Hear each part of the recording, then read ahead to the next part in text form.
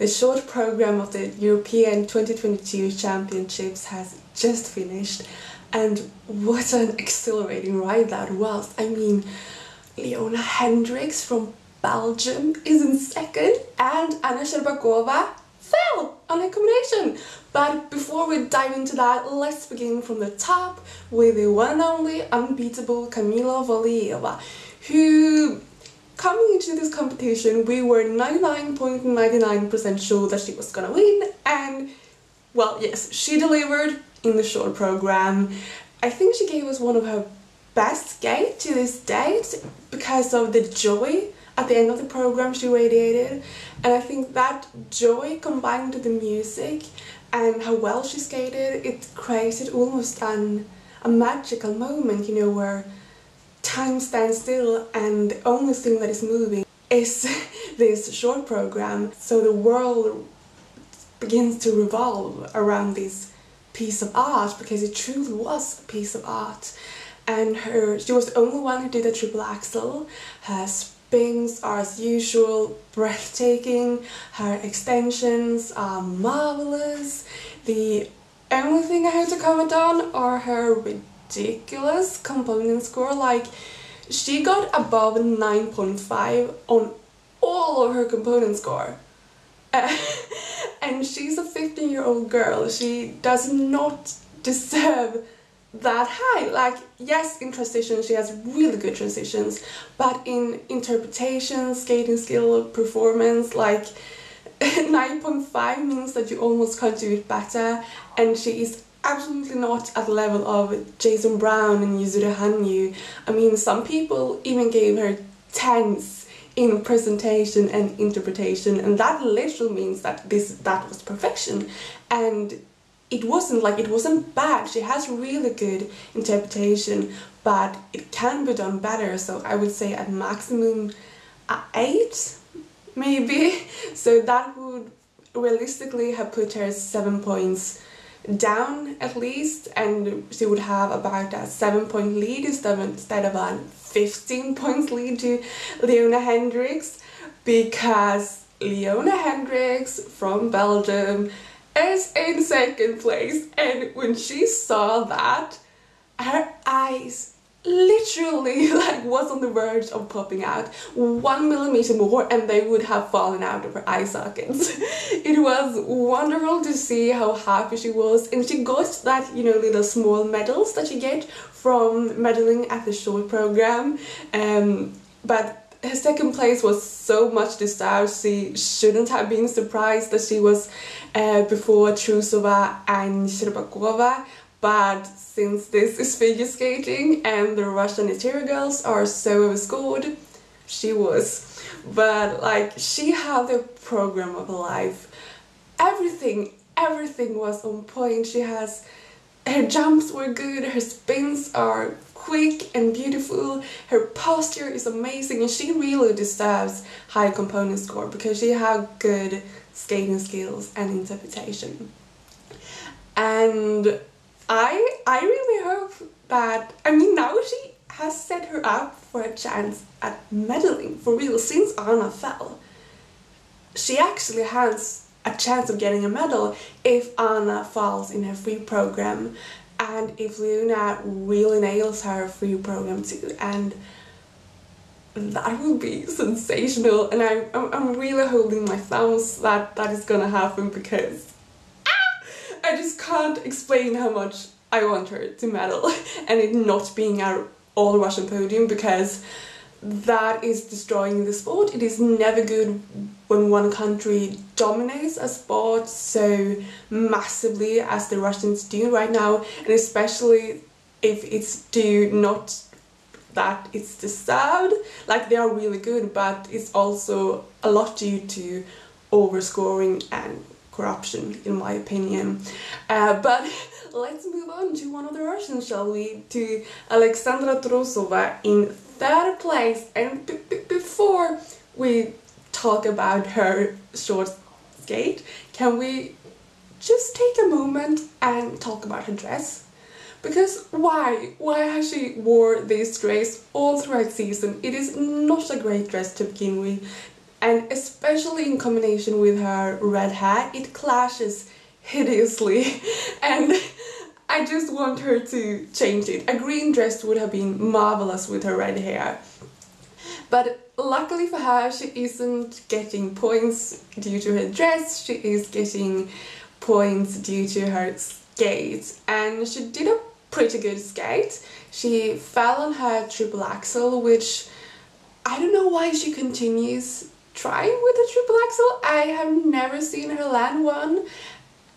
Maybe she does it at practice, I don't know, but like, why, Sasha, why?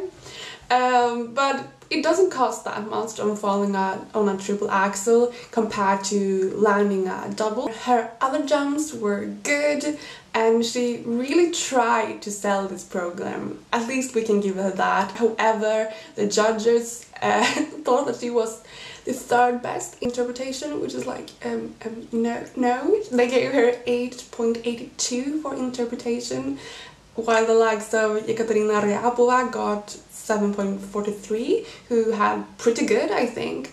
I don't think Sasha would... I think I would give Sasha a low 7 at a maximum, so overall, if you would give her realistically component score, she would have like scored about 7 points lower, and not just 1 point from LOENA HENDRICKX, who had the skate of her life and landed everything and had so much better skating skills and components.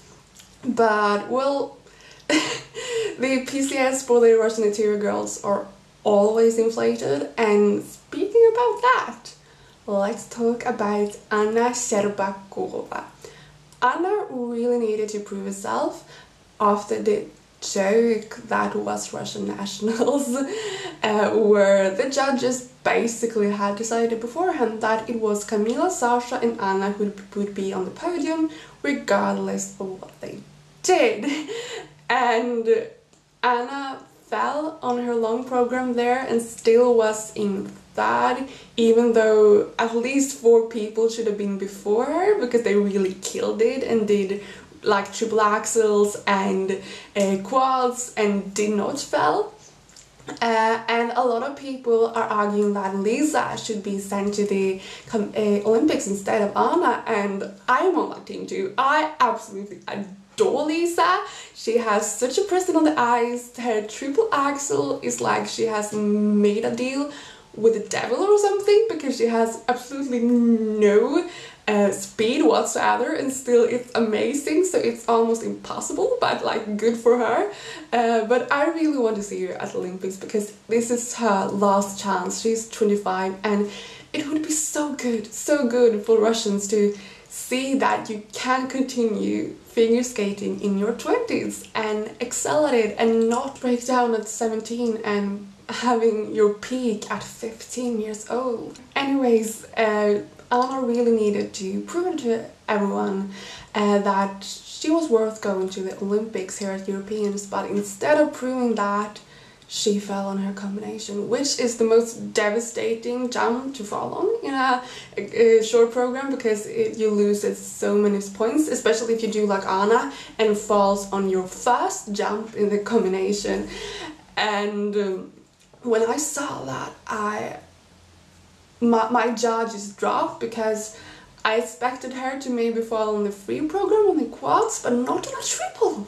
Not on a triple. I feel like history is repeating itself, because we all know that the Ethereum technique starts to falter around 17, that both with Evgenia Medvedeva, Lina Zagitova, especially Medvedeva, she was so consistent, but then she started to fall and crumble apart, and the same is happening with Anna. She's been so consistent, but now she's beginning to fall on her triples, because her body is so overworked from jumping so much with bad technique and no muscles, just relying on basically no weight.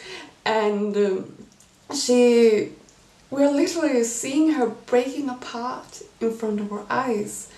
Like, she has something around her knee at this competition, so she's obviously injured. in the Grand Prix series she had taped her neck, and in the summer she had broken her toe. Like, someone give Anna a break before she literally breaks apart.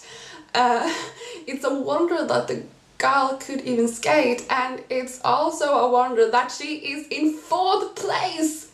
She is in 4th place in a short program when she fell on her first jump in the combination. That is impossible. Where did they find the points? Well, they found it because of Ekaterina bonuses. Like,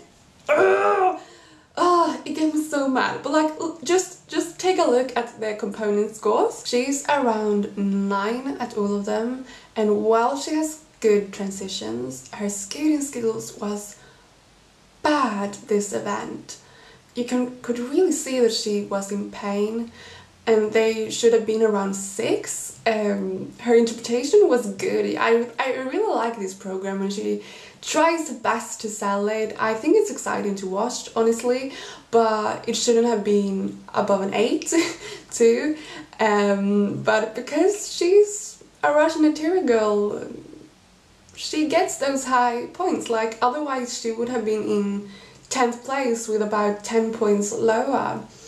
And also because she has good transitions, because at this moment PCS are basically transition scores.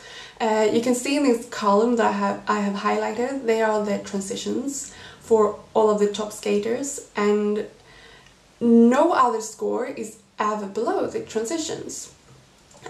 So if you are good at transitions, it's almost like the judges do not dare putting one of the other components lower than your transitions, which is ridiculous. Like, they are separated for a reason, otherwise they would all be called transition scores. Because the interior girls do have so good transitions, they always get ridiculously high component scores overall, and that is also the secret to Camila's components scores that were all above 9.5, because she got wait, I must look it up, a transition score that was 9.54.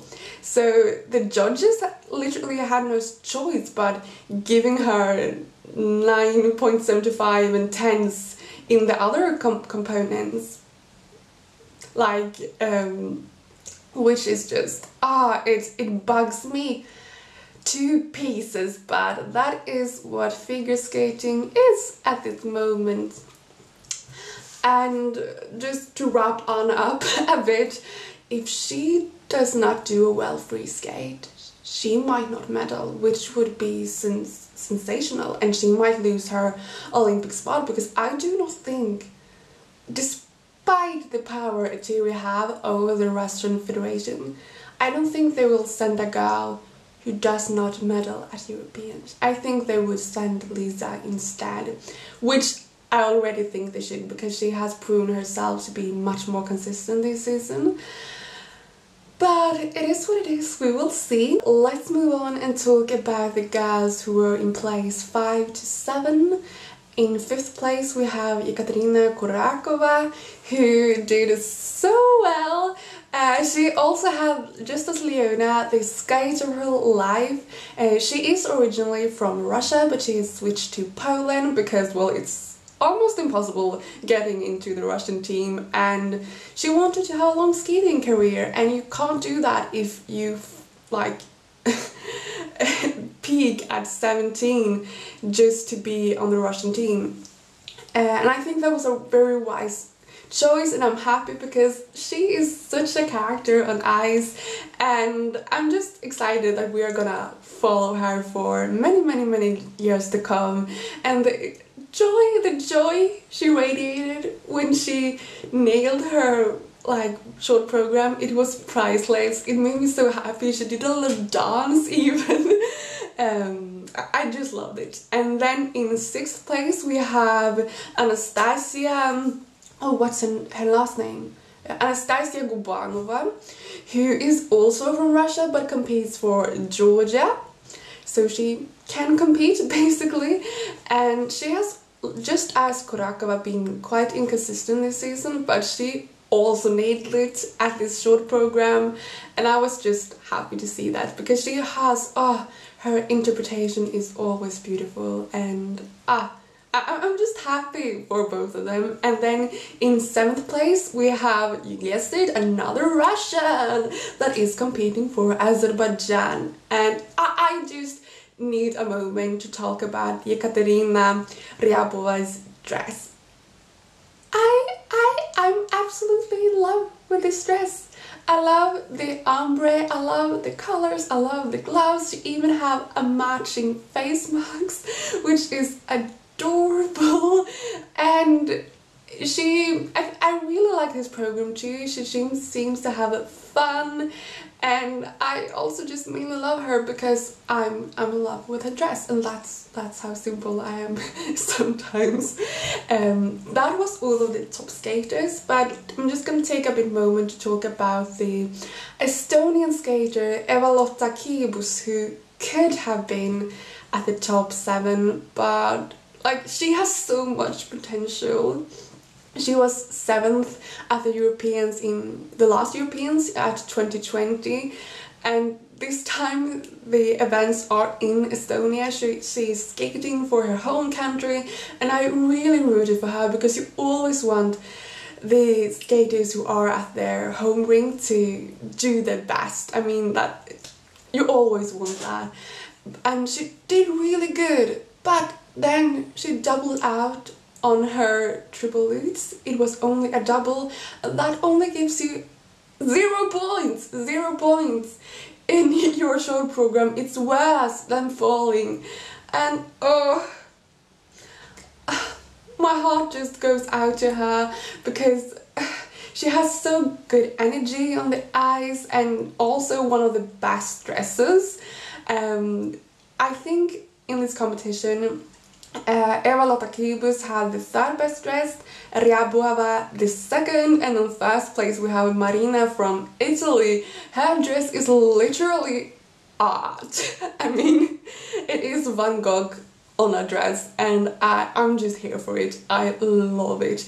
She should get, honestly, extra points for her dress, like, and Sasha should get like minus points, like, no, okay, I'm not serious, but almost. Sasha, you need to change your dress. Before I wrap this video up, because my voice is literally breaking at this point, I have been sick and I have asthma, so my voice is like dead basically. I just quickly want to mention Ryabova from Sweden, my home country. Woohoo! She placed at 18 and did pretty well, I think. She doesn't have that difficult jumps, but her artistry and theatrical is always on point. She should be rewarded much more for that, but the judges somehow thinks if you aren't good at jumping, you can't possibly be good at, you know, the artistry bit of figure skating, which, as we have discussed, is ridiculous because they are separated for a reason. I hate the judges. Anyway, I'm glad that she went through to the finals because I love her free skate so much. It's to the Joker. And I can't wait to see it. I can't wait to see how everything falls into place on Saturday, and I will see you then. Bye!